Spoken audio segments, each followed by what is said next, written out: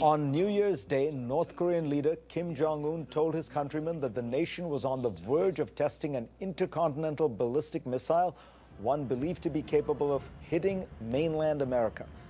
This comes after the rogue nation conducted 2 nuclear tests in 2016. Sources say Kim is determined to develop a nuclear weapon before 2017 is out. China and South Korea have both denounced the ICBM test plans, and Donald Trump tweeted the following.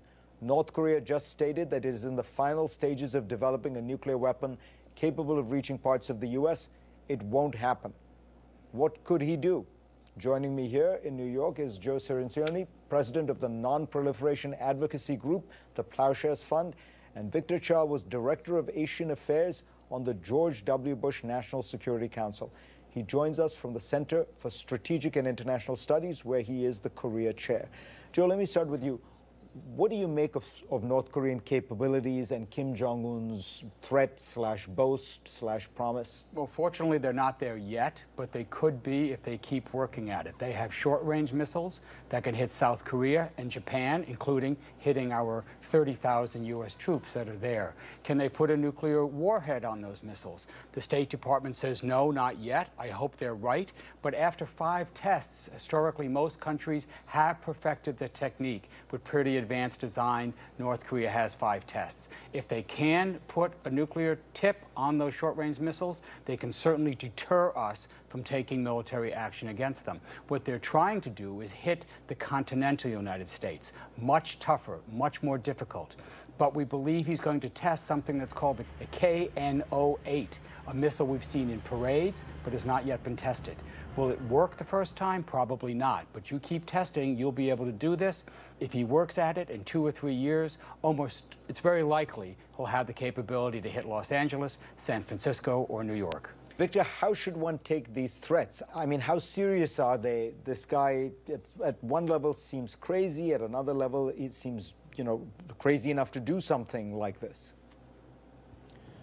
Well, I think we have to take him very seriously, Fareed. I know there is a tendency to ridicule the North Korean leadership and to look at what they say and just think of them as meaningless boasts. But as Joe said, the level of testing we've seen over the last 8 years has been incredible. They've done 65 missile and nuclear tests over the last 8 years, compared with 17 in the previous 14 years. So this is not just boasting. This is a military testing program designed to achieve the objective that Joe just described, which is a nuclear-tipped ICBM that can reach the United States. The purpose of that is to hold the United States hostage so that we would not be able to defend our allies, and North Korea would be at liberty then to coerce our allies in the region through all sorts of threats and other sorts of activities. So I think we have to take this very seriously. We do not want to be in a situation where the incoming administration will be the administration that will be remembered for allowing a country like North Korea, the most opaque country in the world, to have achieved a nuclear-tipped ICBM that can hit the United States. My understanding, Joe, is that in that conversation that President Obama had with President-elect Trump, there was a part of it that was particularly secret and sensitive, that even Trump alluded to, and it was precisely about North Korea. And my sense is that what Obama told Trump is very similar to what Victor Cha just said. But you think that the Obama strategy toward North Korea has itself also failed? It has. Now, George W. Bush tried to get them not to go nuclear. He failed. They tested in 2006. Obama tried to stop them by putting on more sanctions and refusing to talk to them. That failed miserably. They increased their capability. So now we're in a situation where the incoming president is likely to be tested on this issue in the first few months. The U.S. and South Korea have major military exercises in February and March coming up. Those always rile the North Koreans. Is that when they might test it? When might they do another incident? And so the president is going to be faced with either trying to take a military action to stop them from testing, going with the policy of crippling sanctions, which has failed, or doing something he said he's willing to do, reach out and negotiate with Kim Jong-un. And you think the third is the right bet? I think it's the only way to go, a coercive diplomatic approach, one that threatens sanctions, puts on more sanctions, but also reaches out to engage North Korea to try and arrest their program, freeze it where it is. Victor Cha, what do you think of that? You have to talk to the North Koreans, nothing else has worked.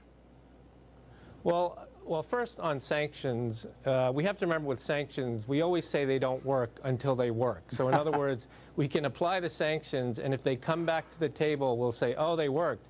But until they come back to this table, we'll say they failed. So in terms of sanctions, there are two things to note. The first is we have these two new elements of sanctioning. One are the commitment by the Chinese to reduce coal imports from North Korea, which provide them with a lot of hard currency that they could use for their nuclear program. And the other is these new Treasury financial sanctions, a so-called Section 311 sanction against the entire jurisdiction of North Korea. In terms of the history of sanctioning, these two things are at a new level, and they've just started. So we have to allow those to take effect and see if they have any sort of impact. Joe, before we go, I want to ask you, you pointed something out to me which I didn't quite think about. The United States right now is on maximum nuclear alert. You say before Obama leaves office, this should change. Explain what and why. We have about 1,000 warheads on missiles on what's called high alert status. It's something we've been doing since the Cold War. When the Cold War is over, we still have these weapons on high alert. Why? This makes these missiles prone to accident, miscalculation. A computer chip going bad could trigger a nuclear war. It's time for the United States to stand down these missiles, not take them apart, just take them off high alert and see if Vladimir Putin can be convinced to do the same thing. That one step could make the world a whole lot safer. And that might be a deal that appeals to the president-elect. Could be. Thank you both very much.